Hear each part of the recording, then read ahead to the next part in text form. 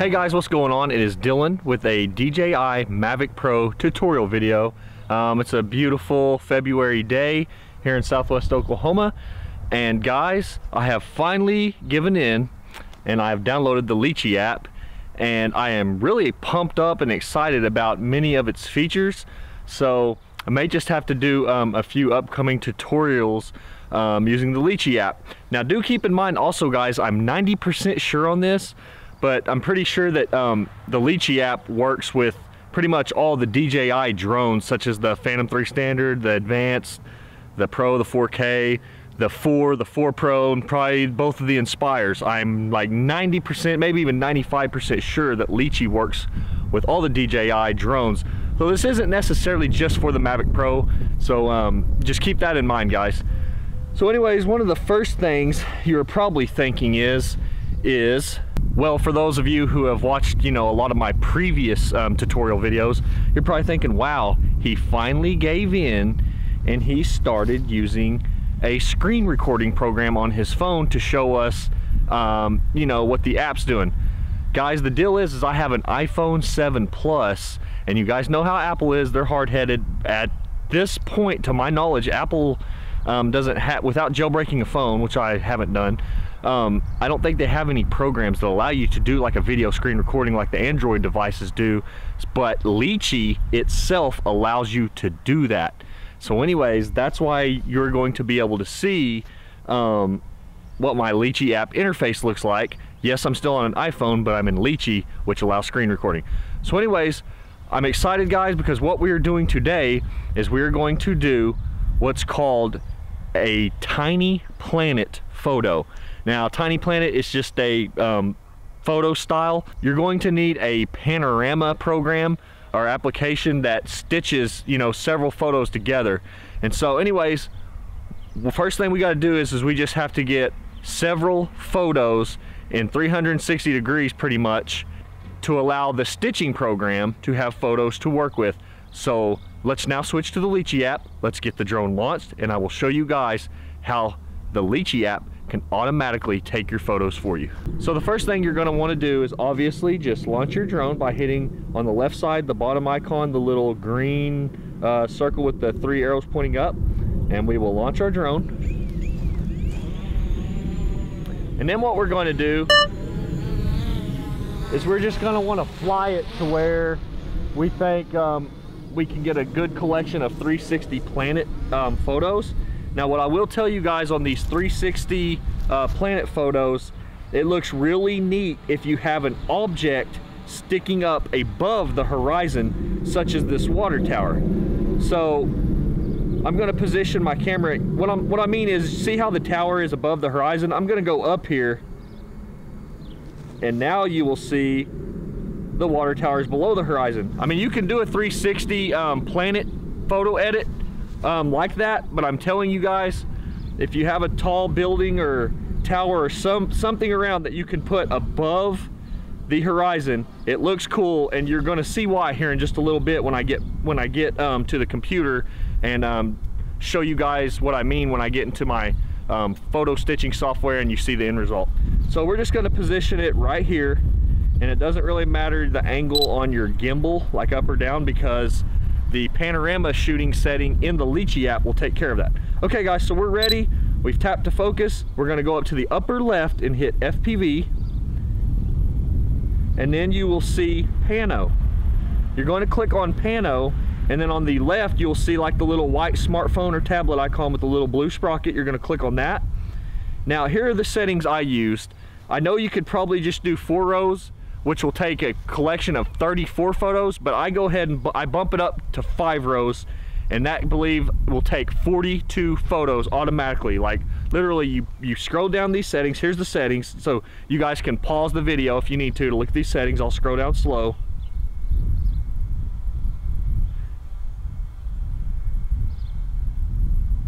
And then I'm going to hit the start button and literally set the controller down, and it takes a little while, but the drone is going to like rotate around, and the camera is going to tilt, and it's going to take a collection of 42 different photos all on its own. So I'm going to click start, I tap to center focus, and it's doing its own thing now. We'll speed it up for you guys so it won't take so long.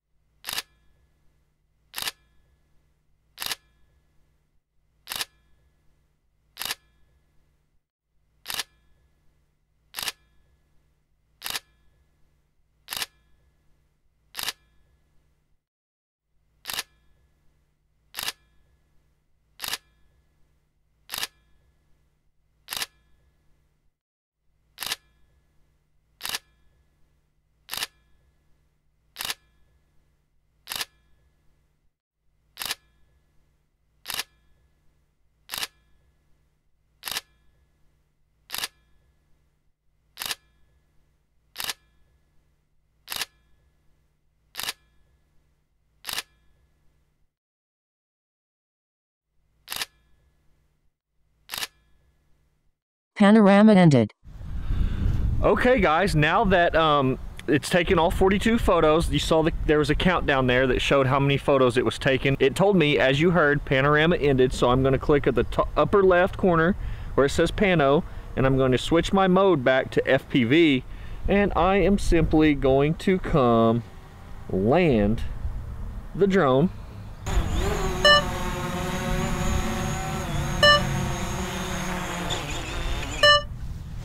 Okay guys, so now that we have the drone landed, we're going to pack up and I'm going to head to my iMac and I'm going to show you guys how to use software to stitch and create the tiny planet. Okay guys, so now we're here at my iMac. I apologize to PC users. I'm a Mac user. Do a lot of graphic design, video, media work. So, you know, Apple's really awesome for that stuff. But anyways, the stitching program that I'm going to be using is called, I think it's called Hdr is how you pronounce that. It may be Huggin, but I would assume it's Hdr, like a huge photo. It's a Hdr. So anyways, that's kind of my guess. I'm not sure if they have this for PC or not. You guys can do a search. This is a free program. If you just type it in, you can find it somewhere on the internet for free. And it works it works pretty well. It's pretty solid. Sometimes it's a little hit or miss, but for the most part it does a really good job stitching photos, such as what we're about to be doing here in a little bit to as I show you guys how to make the 360 degrees tiny planet photo. I'm not sure, there's plenty of photo stitching programs for PC. You could probably find some, and the lingo and terminology is pretty much universal when it comes to these you know, pano stitching, photo stitching programs. So anyways guys, I'm just if you're on a PC, hopefully they have this program. If not, there's very similar, probably better ones. And like I said, the terminology is all pretty universal, so you'll probably be able to figure it out. So the first thing we're going to do is when we launch up, we're in the Assistant tab, as you'll see here where my mouse is. We're going to go over here and we're going to hit Load Images. Now, what I went ahead and did is, you can see that I've already made a folder here called Tiny Planet, and there's nothing in there except for those 42 photos that we just took. And so what we're going to do is we're going to highlight all of them and we're going to hit Open. And then at that point it takes a little bit. And I'm not really sure what this process is and what it's doing. It's just kind of loading the photos into the program. I think it's just kind of a random deal, but as you'll see, it's kind of like glitching or loading or doing something. I wait till this point here where you see that's not going on anymore. Well, I say that, and okay. And then the next thing you're going to want to do is click on Align here at number 2. Now it is done aligning the photos, and it may or may not do, you know, a really well job, but for the most part, this program seems to do a decent job at, you know, stitching the photos together. It may not always be absolutely perfect, but of course, and also that was about a 5-minute process waiting for them to align those photos, stitching them all together. I obviously went ahead and skipped forward so you guys wouldn't have to sit there and be bored to tears while it was doing it. So anyways, now that we have aligned our photos, we're going to go over here to move and drag. which allows you to click and kind of move stuff around. And as you'll see, it's upside down, and I'm not really sure. Sometimes it does it upside down, sometimes it doesn't. But if you'll kind of just click anywhere in this, up here, more towards the center, and just drag down, and then you'll get it to looking, more like, what's more normal looking to us. But I'm going to go ahead and I'm going to drag this water tower to more of the center. As you'll see, this little line here that signifies the center of the picture.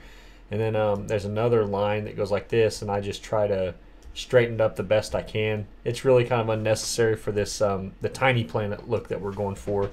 But now where we're going to go from here is, after I do that, I always click straighten, and I'm not sure, yeah, it just kind of straightens it out. And then what you're going to want to do from there is, I believe, you go to projection up here, and by default it's on this, and so you're going to click this down, and the planet, to do the tiny planet, we're going to click on stereographic. And sometimes it does this, it's really weird, like, I don't know what's the deal. Sometimes I just have to, I don't know if this program's just glitchy or what. But again, I'm going back to projection, stereographic, and there it goes. So I don't know what the deal with the glitch on that is. So anyways, guys, you go to projection tab. If it doesn't work the first time, go to a different tab, then go back and then click down. It's, normally on that, you go to stereographic. And then what you're going to want to do is you're going to go back to move and drag, and you're going to want to come over here in the bottom right as I did. This is kind of strange, but okay, so you just kind of click and drag around until you see, and then I'll zoom in here, I'll go back down here, until you see what looks like the tiny planet with the blue sky all around. And what you want to try to do is you want to try to get an even amount of blue sky all around, just as I have done. And then also, as you'll see, the water tower, sometimes, I mean, this is all just opinionative. It's whatever you want to do. Instead of it just being on the very top, I think it kind of looks good for it to be off at an angle a little bit, not dead center. Maybe something like that looks pretty cool. But anyways, again, then once you get it to about where you want it, you want to try to move it around and tweak it until you have pretty much an even amount of blue sky all around the photo.